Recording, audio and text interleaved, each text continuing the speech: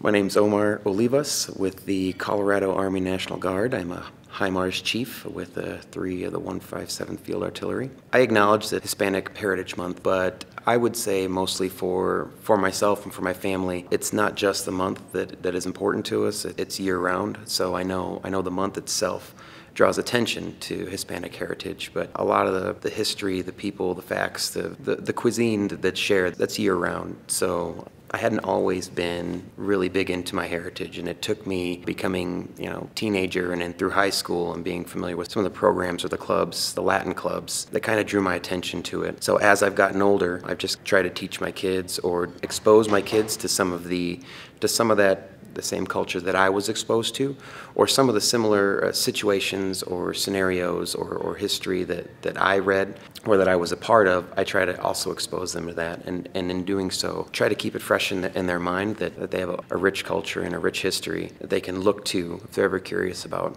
where our family's from and what our family's done.